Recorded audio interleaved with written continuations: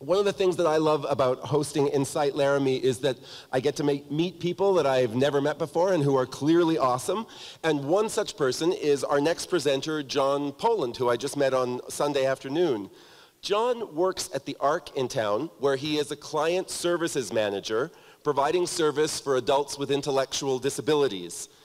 John loves the relationships he's built there. The relationships with individuals and the community make Laramie feel like a second home to John. His first home was New York, where he was born. He's also lived in Ohio and South Carolina, and he's been in Laramie since 2015 when he arrived here to begin studying for an MA in philosophy, which he has now achieved. John is a founding member of Laramie's premier acoustic Black Sabbath cover band. He admitted that they're also the only acoustic Black Sabbath cover band in Laramie, but they're still premier, so any other acoustic Black Sabbath cover bands out there, don't get any ideas. John's greatest fear in life is heights, and when I asked him what he's most confident that he can handle in life, he had no doubt. He's like, if there was a pizza place in town that did a pizza eating challenge, I could win against anyone. So hopefully the manager from Papa John's is in the audience tonight and can get us hooked up. Reflecting on himself as a storyteller, John says he enjoys the entertainment aspect of storytelling. He likes getting people jazzed up with the story of something that excites him, which is usually the question of intellectual struggle, which is also the topic of his talk today. How do we know what we know? So please welcome John Poland for his presentation, Science, Pseudoscience, and Monsters of the Mind.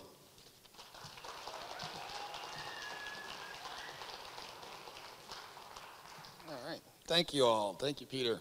And I do have the market cornered on Black Sabbath music in Laramie, so don't hedge in on it. But we'll go ahead and get started. Thanks. Some monsters exist only in our minds. It's not to say that these monsters are merely imaginative, like the monster under your bed up there, that keep you awake at night and still keep me awake at night. The monsters I'm talking about have more definition, fuller form, and command our attention a little bit longer, or maybe sometimes much longer. They also don't exist merely as concepts without a real-world referent. Abominable snowmen are a familiar example of such a monster. Having these monsters in your mind will lead people to do extraordinary things to find evidence for their worldly existence. And sometimes if the evidence is available, you just make it up. The monsters that I'm talking about exist as problems to solve. And people concentrate on these problems and dedicate decades of their lives, maybe a whole lifetime, in pursuit of solutions with no guarantee of success. And Albert Einstein, I believe, faced one of these problems when he was imagining what it would be like to chase a beam of light. Well, in 1928, Karl Popper was a young psychologist in training, and he began grappling with his own, what would become a monster of his mind. And as the hackneyed saying goes, be careful when you are out hunting monsters, right, lest you become one yourself. So, by most accounts, Popper was not a humble man. He was meticulous, hardworking, quick to take offense to criticism, and perhaps overly critical of the work of others. His personality might charitably be described as tolerably irascible, if you're able to view him in light of his genius. But it was an effort for everybody to view him in light of his genius, apparently. In 1946, a 10-minute disagreement between Popper and Ludwig Wittgenstein, who was probably one of the most brilliant philosophers of the time, legendarily concluded with Wittgenstein threatening Popper with a red-hot fire poker that turned out to be a humorously ironic meeting of the Cambridge Moral Science Club.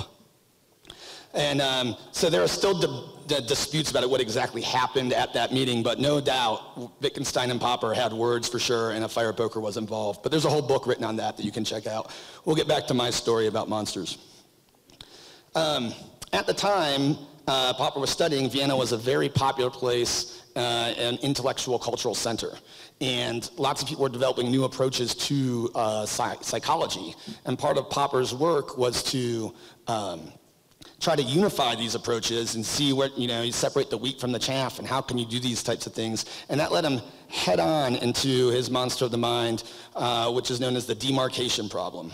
Simply put, the demarcation problem is, where do we put the line that distinguishes science from pseudoscience or non-science? Most of us can agree that facts about Yetis belong on one side of the line, facts about general relativity belong on the other side of the line, but articulating why that is can make a mess out of our intuitions and our beliefs.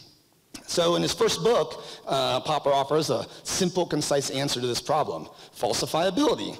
Scientific theories are those that are falsifiable, and non-scientific theories are ones that can't be falsified. And to be falsifiable is just that. It can be refuted by means of a test or observation. 3 different theories kind of contributed to his thinking on this subject.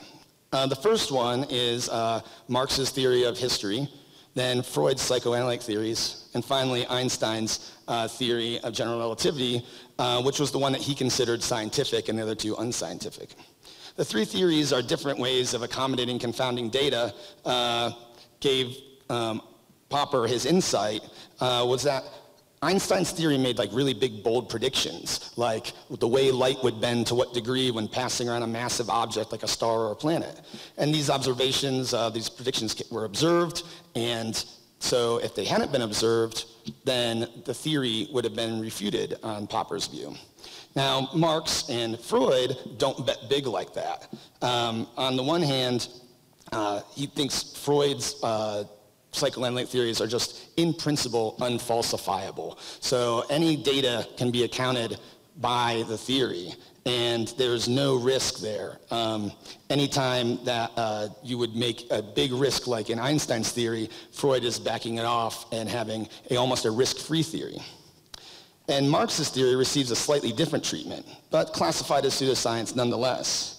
This is because when confronted with evidence that seems to falsify the theory, Marxists make special claims just to avoid such falsification.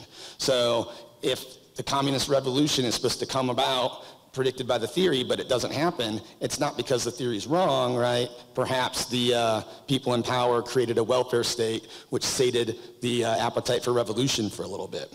And as you keep adding these type of ad hoc hypotheses on there, Popper says that this is being adhered to dogmatically or uncritically.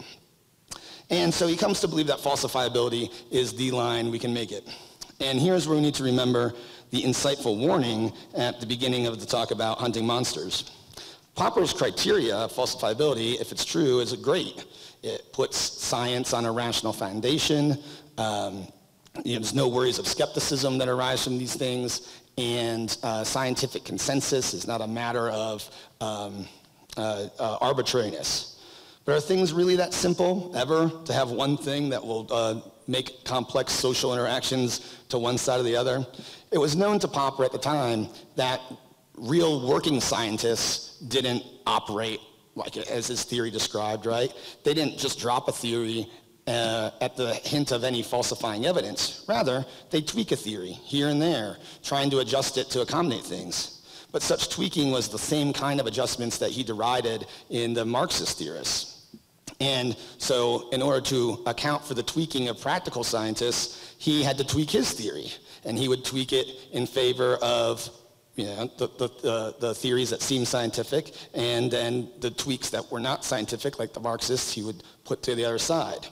And so as his tweaking came about, it seemed that it was a little ungenerous to other theorists out there. And it ends up looking that Popper, like towards the end of his life, he keeps on defending his single criteria for a long time, to the point where maybe it makes you consider or wonder, did he end up falling victim to the monster that he was trying to slay there? Thank you very much.